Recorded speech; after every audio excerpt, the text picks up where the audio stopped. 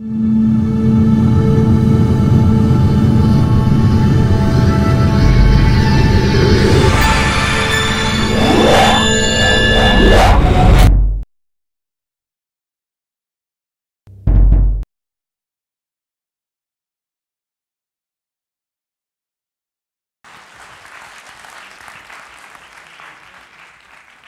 thank you all for hanging in to the bitter end there to hear about the James Webb Space Telescope.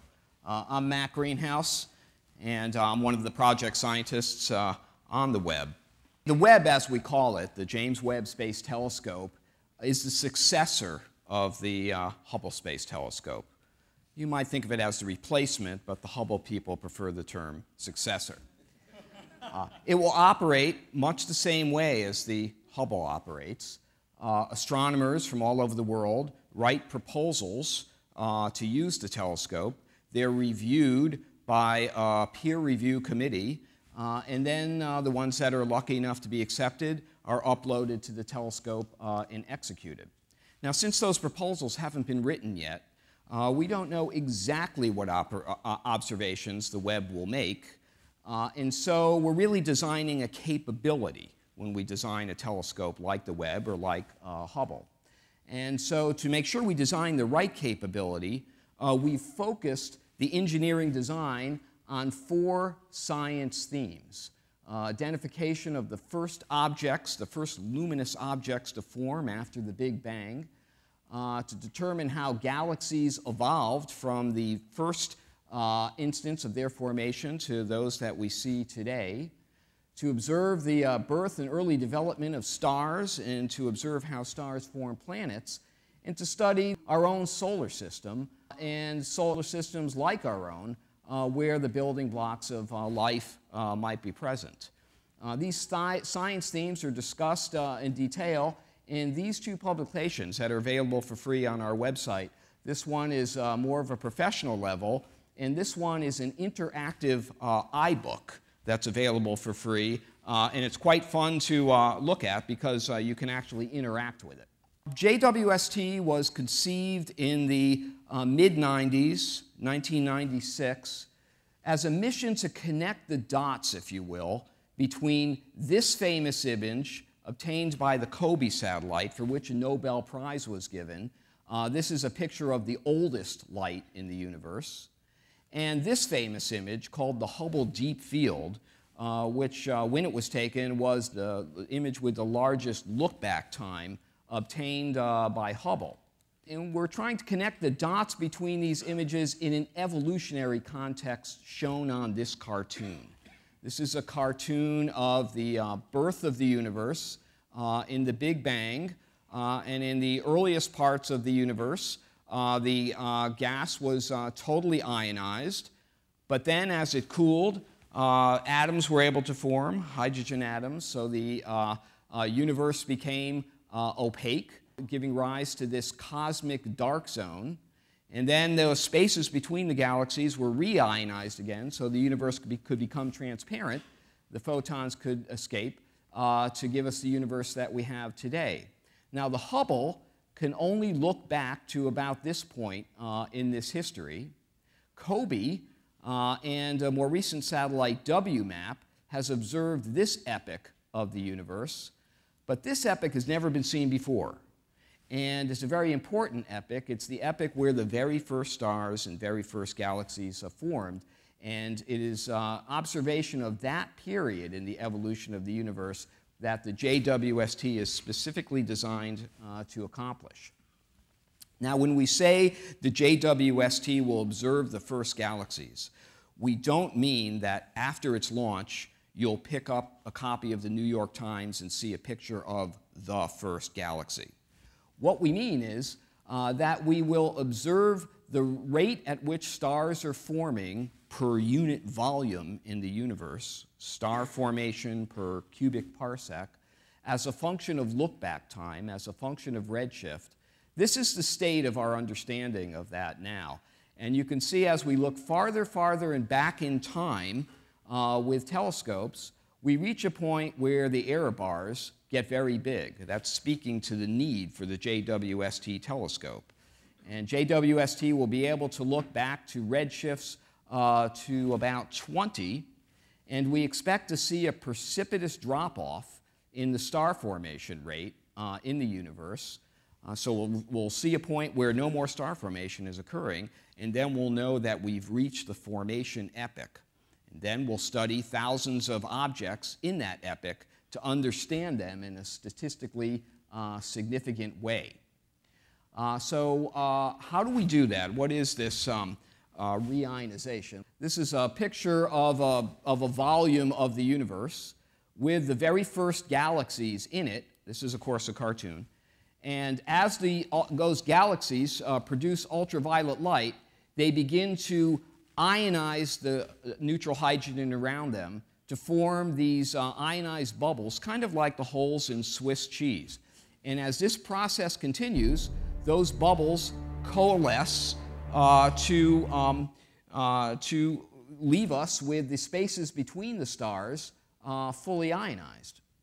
Now, before it's fully ionized, neutral hydrogen absorbs ultraviolet light.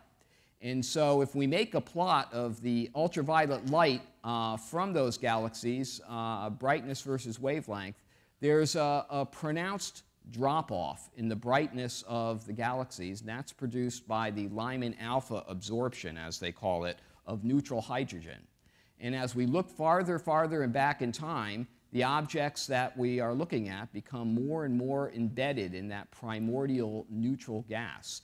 And this prominent feature in the continuum emission of the galaxies, one can see that red shifted.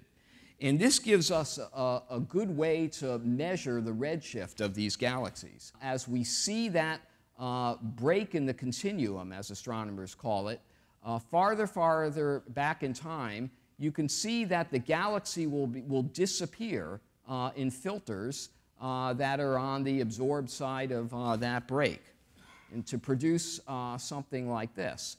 And so that gives us a very sensitive way to look far back in time and measure roughly the redshifts of galaxies. Here's some actual non-cartoon pictures of that.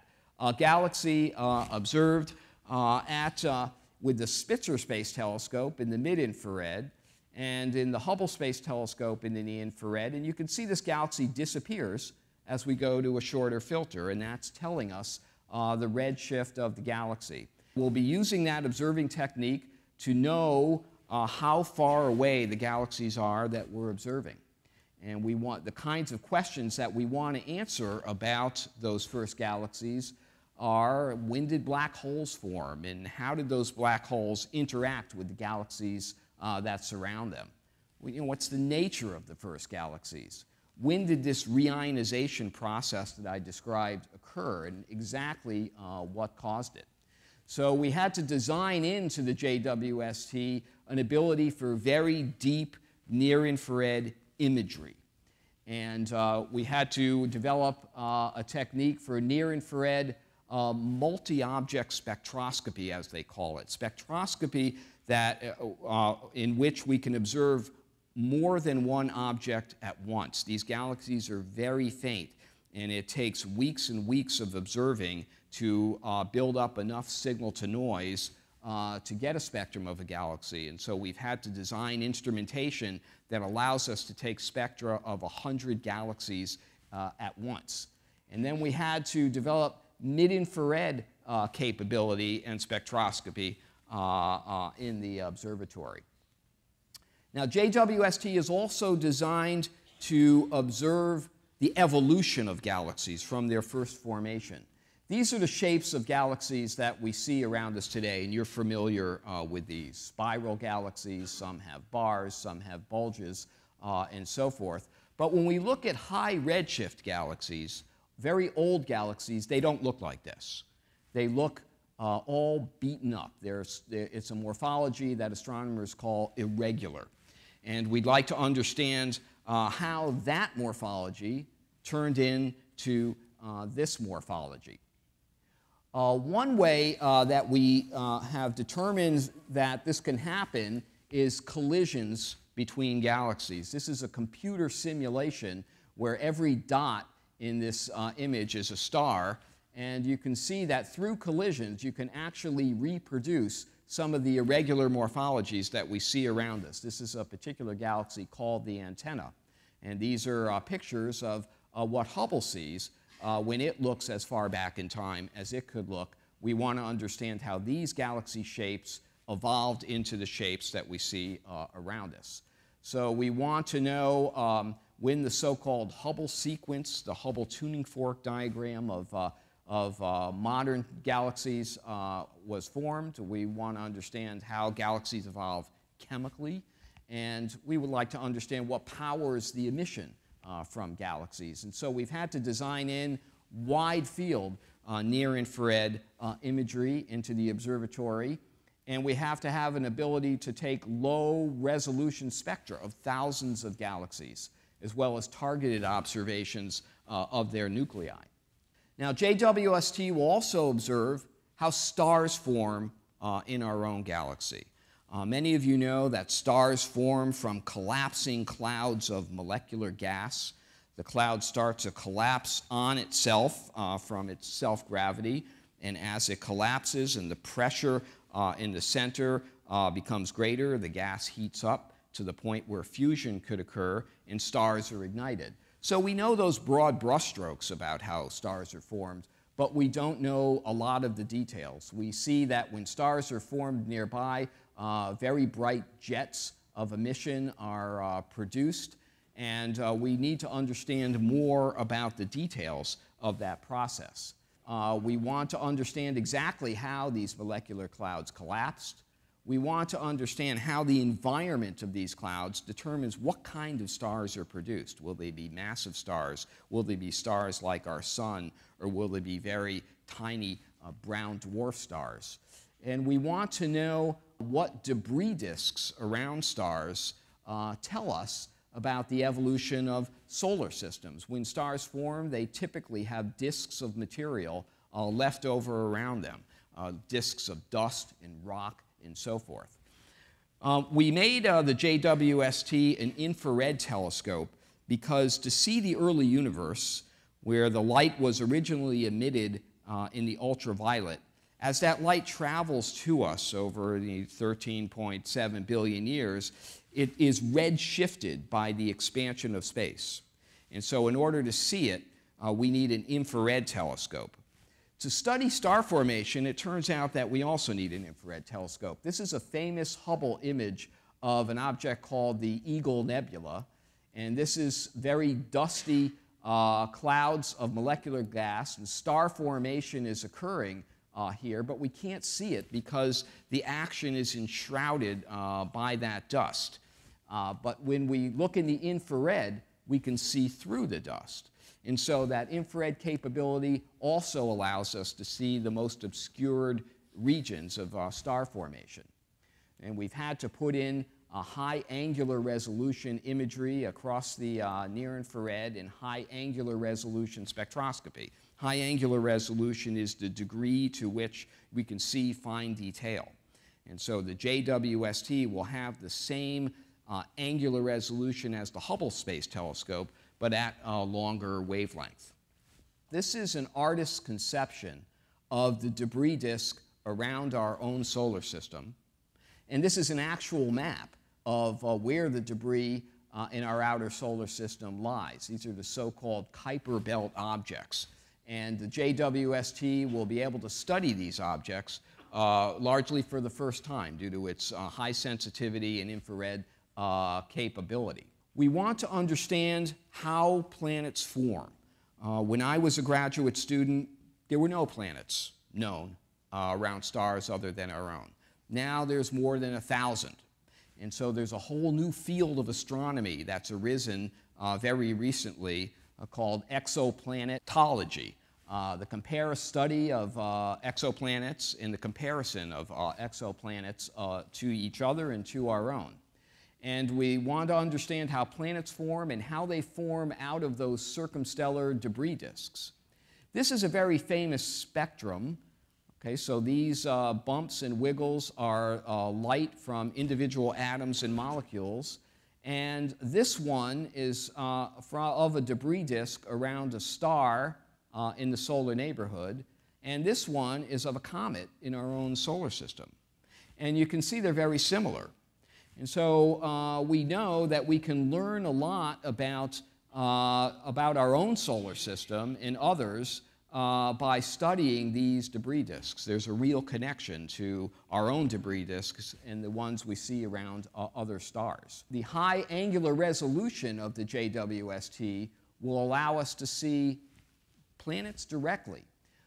This is a famous image of a star called Fomalhaut, and this is a Hubble Space Telescope image, and this is the debris disk around Fomalhaut, and you can see this point source here observed in two different epochs. That's the first image of a direct image of a planet orbiting another star.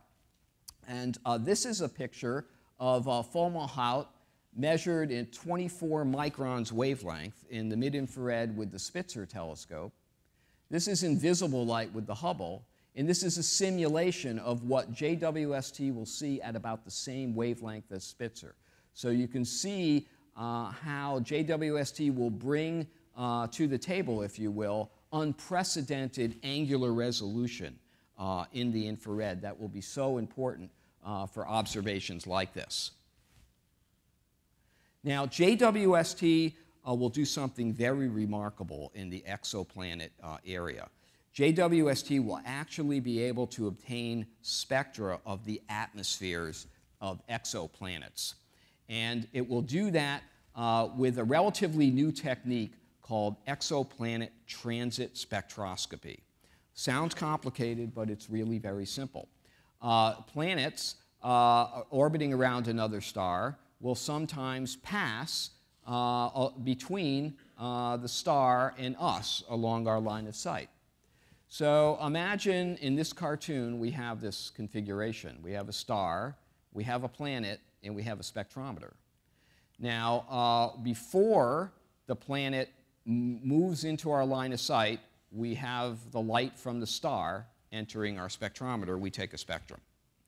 Then we wait for the planet to move into position, and now we have the star plus the light of the planet, plus the light is passing through the atmosphere of the planet. So we have the sum of those two things. We take another spectrum. We take their difference, we subtract those two spectra, and what we are left with is the spectra of the atmosphere of the planet. And this has been done with the Hubble Space Telescope a lot, and so we have actually been able to measure the chemical composition of the atmospheres of planets orbiting other stars. It's a quite remarkable thing.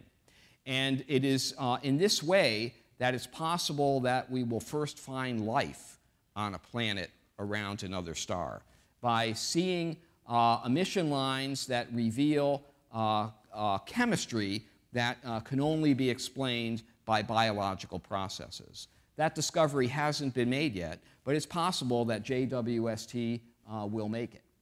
Now, JWST is remarkably more sensitive than any other facility. In this plot of sensitivity, as astronomers plot it, down is more sensitive. And so you can see JWST is much more sensitive than the Hubble Space Telescope, than the Spitzer Space Telescope, than giant ground-based telescopes for either imagery or spectroscopy. And one can also see the importance of space astronomy relative to ground-based astronomy. This is a plot of the background emission that one sees when a telescope looks at the sky as a function of wavelength.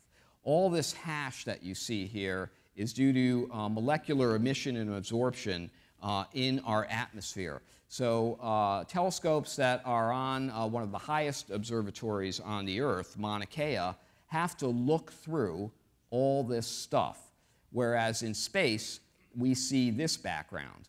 And you can see that these two curves start to diverge at a wavelength of about 2 microns. So longward of 2 microns, JWST has an insurmountable sensitivity advantage over any telescope that can be built on the ground. And this is why we go to space with telescopes. Now, to do all that science, we have to build the largest cryogenic telescope ever constructed. And turns out it's the largest cryogenic anything to ever fly in space. What does it mean, cryogenic? It means very, very cold, 40 or 50 degrees above absolute zero. Why do we have to make it cold? Because everything at room temperature, everything above absolute zero, emits infrared radiation. If we had infrared goggles on, everyone in the room would be glowing. And so if we don't cool the telescope to a very low temperature, it would be blinded by its own infrared emission. To see the light of the first galaxies, we need 7 times the light gathering power of the Hubble Space Telescope. We want to have the same angular resolution. So both of these things require a very large mirror, a mirror that's much, much larger than the Hubble Space Telescope. And it turns out that the mirror that we need is bigger in diameter than the biggest rocket that exists. And so that was one of the early problems that we had to face in designing the JWST, is how do we put this big mirror in the whole telescope that big in a rocket that's smaller in diameter than that. And you'll see how we do it in a few minutes. This is just another illustration of the importance of angular resolution. This is a picture taken by the Spitzer Space Telescope at a wavelength of about 4 microns of a particular field in the sky. And this is a simulation of what JWST will see at that same field. And you can see how much more detailed the JWST image will be as a result of having this large mirror. Now, how would we cool something this big? That was the next problem that we had to face. This JWST is over 6 metric tons. And to cool it to 50 degrees above absolute zero was a problem that we had to figure out how to solve. There is no refrigerator that can cool something this big, so it can't work like your refrigerator at home or any special cryogenic refrigerator. So we had to come up with a technique to passively cool the observatory, and it works like this. The JWST will not orbit the Earth like the Hubble. It will go to a special spot in space about 1.5 million kilometers in the anti-sun direction from the Earth, called the second Lagrange point of the Earth-Sun system, or L2 for short. And it will orbit the L2 point here. Now, we like that configuration and we like that place in space because you can see that the sun and the Earth and the moon are always in the same direction. So we will deploy a giant sun shield that's nearly the size of a tennis court. And we have a requirement that the telescope always live in the shadow of the sun shield. And in the shadow of the sun shield, it will cool to desired temperature by simply radiating to the cold darkness of space. It's very important that the sun never shine on the telescope. If it does, the telescope will break. And so we've sized this sun shield so that the telescope can point 5 degrees toward the sun, and no sun will hit the telescope. And it can point 45 degrees away from the sun. When I say point, we're body pointing the whole vehicle. And at 45 degrees away, no sun will shine on the telescope. So we've now observed an arc on the sky 50 degrees wide. Now you can imagine that we can rotate about the Earth-Sun line, and that won't cause sun to shine on the telescope. So now our arc is turned into an annulus. That annulus, the $5 word for that annulus, is called the field of regard. It's the region into which we can point the telescope at any instant, and that covers 35% of the sky. So at any moment in time, we can point the telescope at 35% of the sky. And then over a course of the year, this orbits about the ecliptic pole, and that annulus sweeps out the whole sky. So every year we can point at any place in the sky. And you can see that there's a few little zones at the poles that are continuously viewable all the time. Now, the JWST project is the largest science project that the United States is doing today and that the United States has ever done in its history. It's much too large a project for any agency to do by itself, and so it's a partnership among NASA, the European Space Agency, and the Canadian Space Agency. The Canadian Space Agency is providing the fine guidance sensor, which also does some science. That's the sensor that allows us to point the telescope. The European Space Agency is providing 1.5 science instruments, and they're also providing the rocket. And then NASA is doing everything else. The JWST consists of 3 big elements: the telescope element, the science instrument payload, or instrument module as we call it, and then the spacecraft. And this is a scale model of the telescope that we sometimes haul out to show people how big it is. This is the JWST folded up inside the fairing of the Ariane 5 rocket. It does fit in there. This is it in end view. There's not a lot of room to spare, but it fits inside that rocket. This rocket will not launch from Cape Kennedy, but rather from Kourou Launch Center in French Guiana, which is on the east coast of South America. The whole observatory is 6.5 metric tons, and as I said, it will cool passively to 50 Kelvin. We're going to the L2 point, and we're very happy with this rocket. You might think we'd be nervous about putting something as expensive as a JWST on a foreign rocket, but this Ariane 5 is really the most reliable heavy lift rocket of its type in existence. It's had 42 consecutive successful flights in the specific configuration that we need for JWST in a very full manifest leading up to the time of the JWST launch. So let's take a look at how we get this telescope deployed from its folded up condition.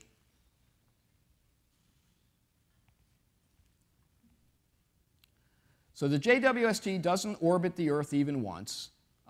This is coming off the rocket, and you can see mission time here. And so here's the JWST. The first thing that happens is solar arrays deploy, so we can become power positive. We're running on batteries up to this point. And then certain launch locks release. These are locks that hold things together during the violent burn portion of spaceflight. We have to make some course corrections to ensure that we actually end up at the L2 point that are critical. This is the moon here. And then we have to deploy the high gain antenna so that we can begin really communicating with the JWST. Before we deploy that antenna, we're using a series of relay satellites called the TDRS system.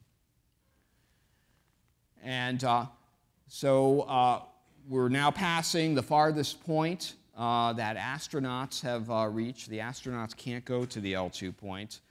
Some people have asked, can we service this if it doesn't work? The answer is no. We have to make sure everything works right or we'll be sunk.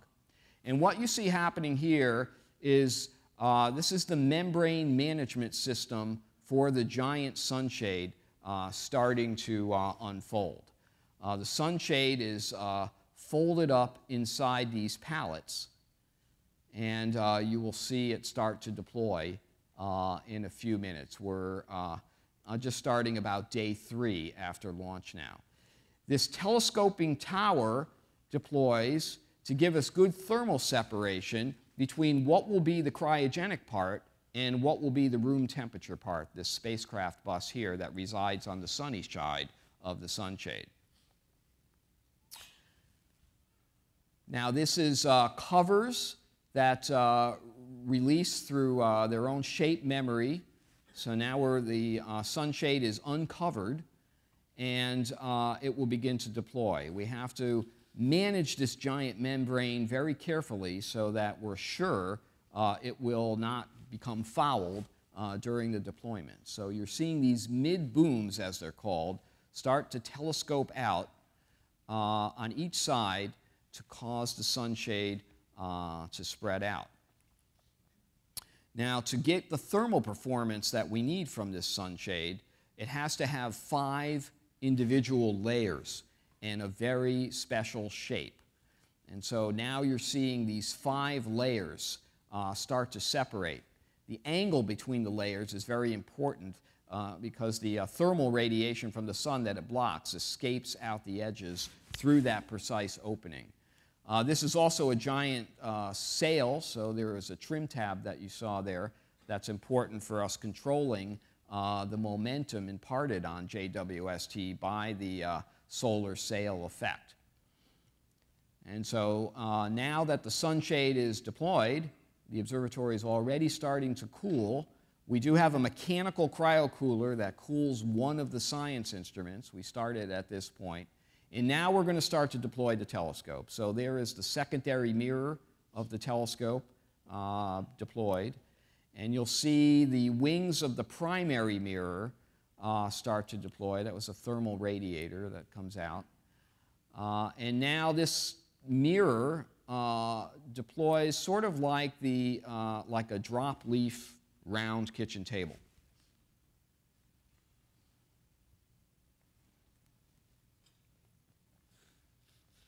We're about 8 days into the mission at this point, and then we go through a long period where not a lot happens. And then at about 29 days, we fall into orbit about the L2 point. Now, we're not exactly at the L2 point. We orbit about it, and the reason for that is that we have to stay out of the Earth's shadow. The reason that we have to stay out of the shadow is we're generating electricity with solar arrays. And so we orbit about the L2 point to stay out of the shadow.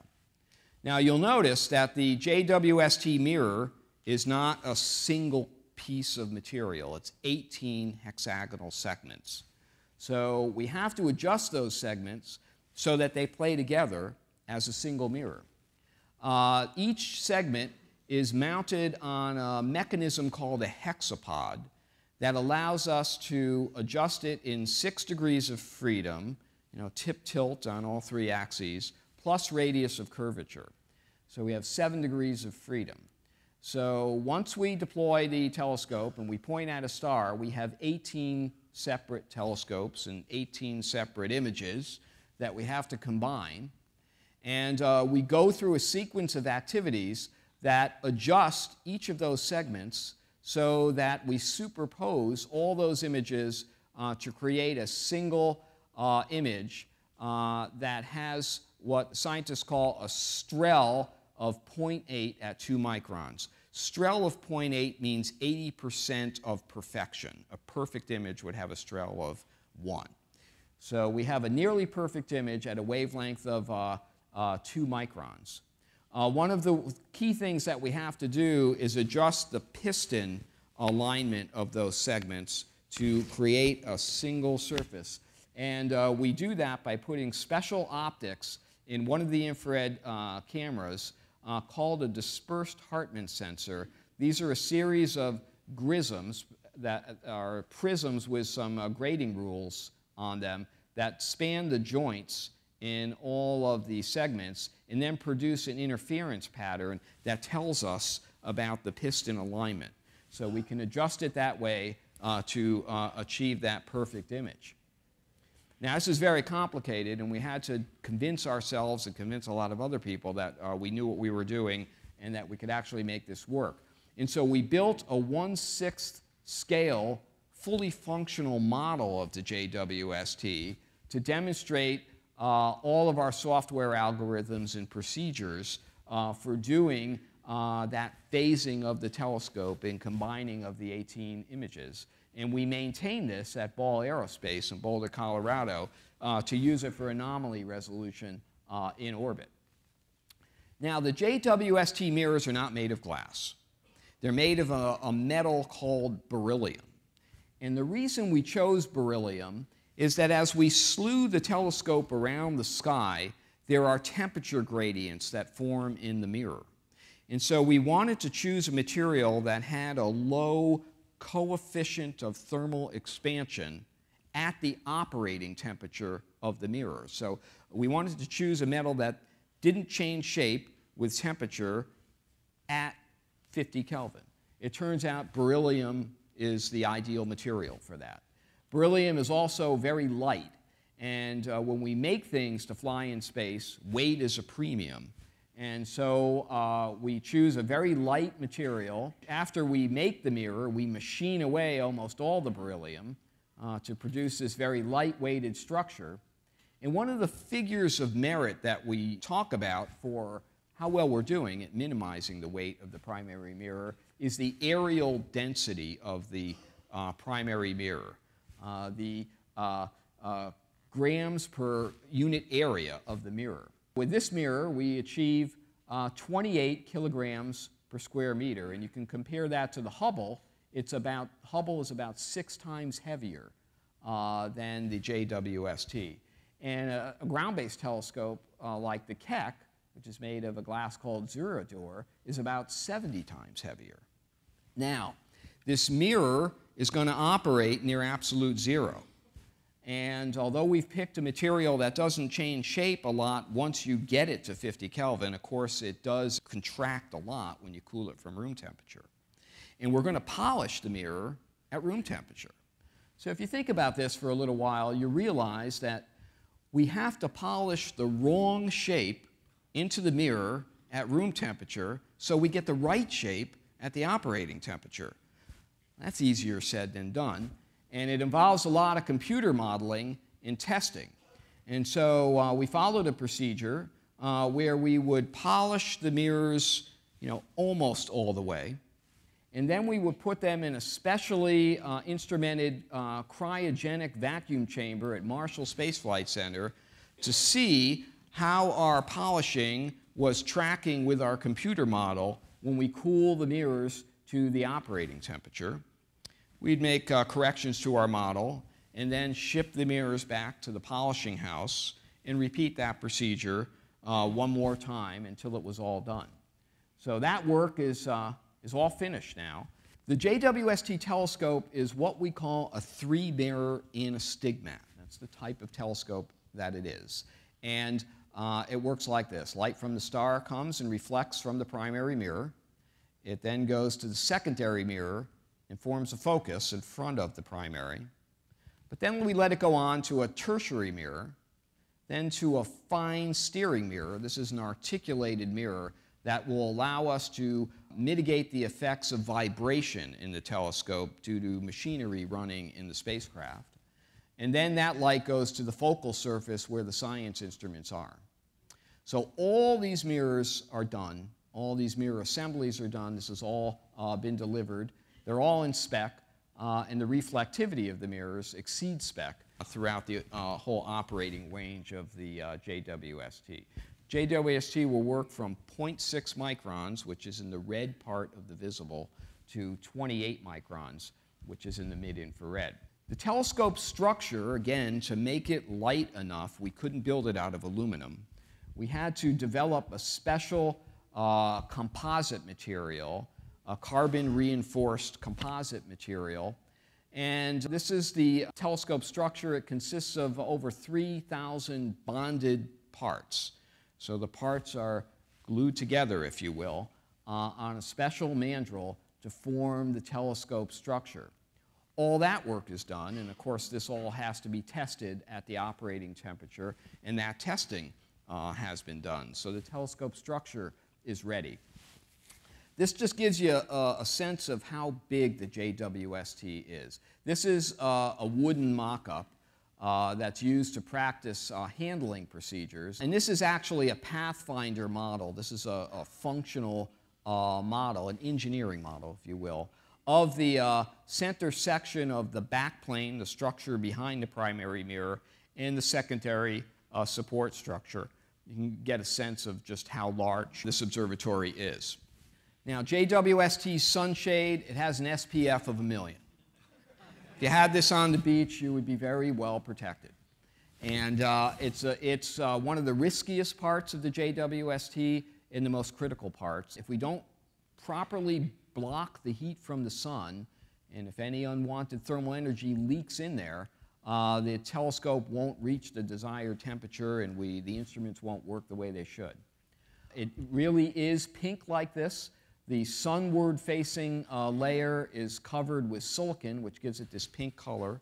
The material is a plastic material called Kapton, and all the other layers have aluminum vacuum deposited onto them. This sunshade is too big to test anywhere. And so we had to convince ourselves that it would give us that SPF of 1 million by building a 1/3 scale model, which we could test in a space simulation chamber. This is a picture of that test article. And this is a full-scale membrane of the JWST actual sunshade. This is a person standing here. And this is a curved membrane. You can't make a curved shape out of flat material without wrinkles. And so this is actually a quilt of many, many pieces. They're not sewn together, but they're thermally spot welded together. And the membrane is tensioned by a wire that is embedded in the plastic that forms a shape called a catenary when it's properly tensioned. So let's look at the business end of the telescope. This is the science instrument package. This is the part of the telescope that I'm responsible for. And we call it the Integrated Science Instrument Module. It's about 1.4 metric tons of that 6.5 metric tons. And it's completely finished now. It consists of 5 sensors, 4 of them for science and 1 for pointing the telescope, and 9 other systems that help those sensors work in space. And of course, it resides on the business end of the telescope. So the first is the infrared camera. This camera will provide the deepest infrared images ever obtained. It will look back farther in time than any observatory like this before. It'll see that cosmic dark zone. And it will identify the primeval galaxy targets for the spectrometer to obtain spectrum of. It was developed by the University of Arizona with Lockheed Martin. It works from 0.6 microns to 5 microns. It has filters, it has spectroscopy, and it has a coronagraph. The coronagraph is used for observing extrasolar planets to block the light of the star that they're orbiting. It has a very large field of view, 2 by 4 arc minutes, a resolution of about 32 milliarc seconds at the short wavelength side of the instrument, and about twice that at the long wavelength side. The detectors here are produced from an alloy of mercury, cadmium, and tellurium to produce detectors that are sensitive to this wavelength of light. Has quite a large number of them, and they all work at about 40 Kelvin. This instrument uses lenses, and it's all made of beryllium. And it's a fully redundant system. There are 2 of these back to back. And the reason we made it fully redundant is it's also the wavefront sensor for the observatory. So it's the sensor that allows us to phase those 18 segments. And we have to adjust that phasing every few weeks. So we need to have this working for the whole duration of the mission. That's what it looks like, the 2 redundant units of the instrument back to back on this beryllium bench. Now, the NEAR spec is the first multi-object spectrometer to fly in space. This is a spectrometer that's designed to observe 100 targets at a single time. It's got a very unusual method of doing that. So this is how it works. Light from the telescope comes to a pickoff mirror and is re-imaged onto a point here. And at that point, we have an array of microscopic shutters. So this egg crate structure, like this, has a little trapdoor in the bottom of every cell that can be opened and closed under computer control. So we form an image, just like this, on the surface of this big microshutter array. And then if, let's say, we want a spectrum of that object, and that object, we open those trapdoors under those sources that we want, and that lets light into the conventional grating spectrograph such that each object gets its spectrum dispersed along its own row of the detector. And that's how we'll get that multiplexing advantage of being able to observe 100 objects at once. It's part of the European Space Agency's contribution to the mission, so they made this instrument. And another unusual thing about the instrument is that the whole thing is made of an advanced ceramic material called silicon carbide. When I say ceramic, think your bathroom tile. So you can't drill and tap holes in that material, so this whole instrument is held together with friction. ESA built the instrument, and it's all ceramic, even the optics and the bench and everything. NASA's contribution to this instrument is we invented this micro shutter technology, and we're also providing the detectors. So we have 250,000 of these micro shutters in an array here, and that gives us the flexibility to adapt to whatever pattern of targets that we want to observe. This is a little bit more about how those micro shutters work. This is the diameter of a human hair, and this is one of these shutters.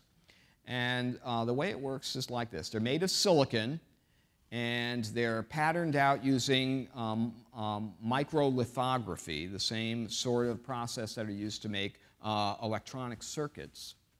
And we have these blades of silicon that are mounted on a torsion hinge. And on the silicon, we have magnetic material.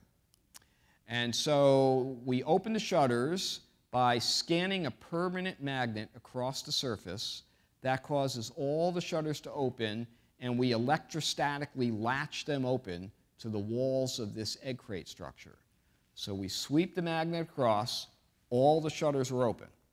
And then we can individually address the ones that we want to close and release the electrical bias that holds them open, and they'll snap closed. And that way we can make any pattern of open holes that we want. And this is what that actual hardware looks like. This is one of 10 technologies that we had to invent to make the JWST mission possible. This is what that instrument actually looks like, and it was delivered this past summer. And then we have the mid-infrared instrument. This instrument is very important for making sure that we can really tell the difference between truly primordial galaxies, galaxies whose stars have nothing but hydrogen, helium, maybe a little bit of lithium, from more younger galaxies that just happen to be really red because they contain a lot of dust. This wavelength region that this instrument covers, from 5 to 29 microns, is critical for making that determination. And so this instrument is a partnership between 10 European countries and NASA's Jet Propulsion Laboratory. And it does imagery and spectroscopy throughout this wavelength range over a fairly large field of view, about 2 by an arc minute and a half. Uses a different kind of detector, silicon doped with arsenic. And these detectors have to run colder, about 7 Kelvin. So to get from the nominal 40 Kelvin temperature that we achieve passively to 7 Kelvin, we are using a mechanical cryocooler to get that last little bit of cooling for just this instrument. And this instrument is all made of aluminum, so it's lower tech in that regard. And then finally, this is Canada's contribution to the instrument. This is the fine guidance sensor, what enables us to lock onto a star and point the telescope. This sensor can measure changes in pointing of about 1/1,000,000th of a degree. And so it's a fine guidance sensor, and then there's also a science instrument also on the optical bench. So one side is the sensor, the other side is the science instrument. And that science instrument is designed specifically to do that transit spectroscopy I mentioned, where we can get the spectra of extrasolar planets. So now all the bits and pieces of the instrument payload have arrived at Goddard, and this is pictures of us putting it all together to put that payload into its first space simulation test. So this is what the science instrument payload of the JWST actually looks like. It achieved 100% integration, as we say, meaning it's 100% assembled for the first time last month, and now ready to test it. So to test it, we have to simulate the space environment. And so we will do this in what's called a space simulation chamber. It is a giant vacuum tank. So with the vacuum tank, we could simulate the vacuum of space. But to simulate the low temperature of space, we have to put in shrouds, as they're called, that are cooled with liquid nitrogen and liquid helium. So the payload thinks it's surrounded by the cold vacuum of space. We feed the optical beam into it with a simulator of the JWST telescope. It has to be a very high fidelity simulator, which sits on vibration isolators that also are working in this simulated space environment. So this is a very complicated and difficult test setup, and it's what the ISOM will be going into in June. This is a picture of what that test setup actually looks like. This is a test we did in 2012 to check out that telescope simulator with a special instrument in place of the ISOM to measure the fidelity of that telescope beam. And you can see the complexity of the setup inside this chamber. These are the most complicated cryogenic tests that NASA has ever done. While this is happening, we're also putting together the telescope in a giant clean room at Goddard. And to facilitate that, we've built a giant assembly stand.